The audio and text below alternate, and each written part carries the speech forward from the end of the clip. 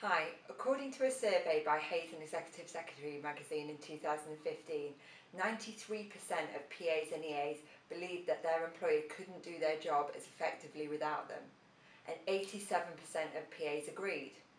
So why is it that we find it so difficult to make those career transitioning steps and move to the next level? What is the difference between a PA and an EA, and how do we add value? I'm going to talk you through my journey and how I see the role of an EA as fundamental and core to any business, and talk you through my journey of where I've gone from getting up at 4 a.m. to work at a radio station, to working with A&E paramedics and crew overnight, to now working for the managing partner of a young and dynamic law firm. So join me at the PA Hub stage at 11 a.m. I look forward to meeting you then.